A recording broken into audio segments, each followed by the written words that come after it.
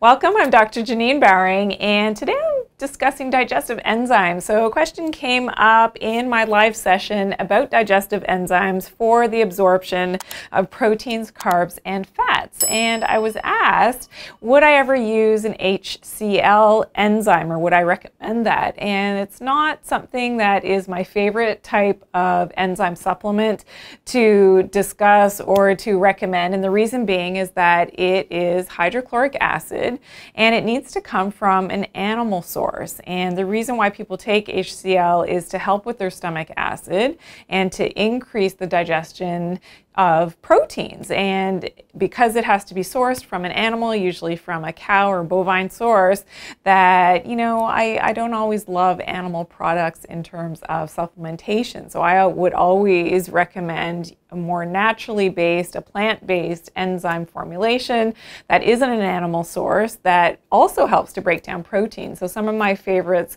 would be from pineapples, which is the bromelain, and that's from the middle, the stem or the core part of the pineapple. And papaya gives us papain, and that's also a proteolytic enzyme, much like the HCl, which again is a plant-based enzyme. So those are the things kind of to look for when you're needing help with digesting your proteins. And that makes you ask, well, why would we need digestive enzymes? Well, I'm going to show you why it's important that we properly break down our food with this demonstration. So in our intestines, and this represents our intestines and the intestinal brush border, what happens is that ideally we have our nice tight junctions. So the connection between those intestinal cells, called the tight junction, is nice and close together.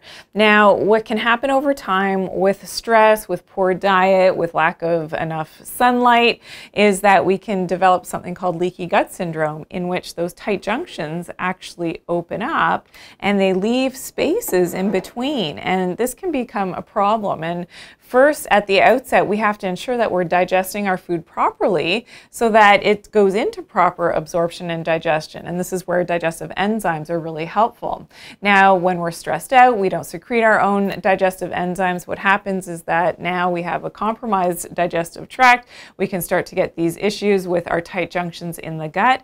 And now these unhealthy guys that are often undigested food particles or parasites and candida and some of those less favorable microorganisms can now pass through that gut wall undigested, and now we have a problem. So this can lend itself to immune problems and inflammation in the body and a lot of allergies. So this is something that we definitely want to prevent, and that's why digestive enzymes can be really helpful at, number one, first breaking down your food appropriately. So if you've got questions and comments, I would love to hear from you as well. Leave them in the section below. Also be sure to share this video. I hope that you learned something new, and if you've got ideas for future posts, I would love to hear from you as well. Please give me a big thumbs up. I truly appreciate it, and make sure that you're subscribed if you're new here. Turn on your notifications by clicking that bell, and remember to always take care of your good health and to do it naturally. Thanks for joining me today.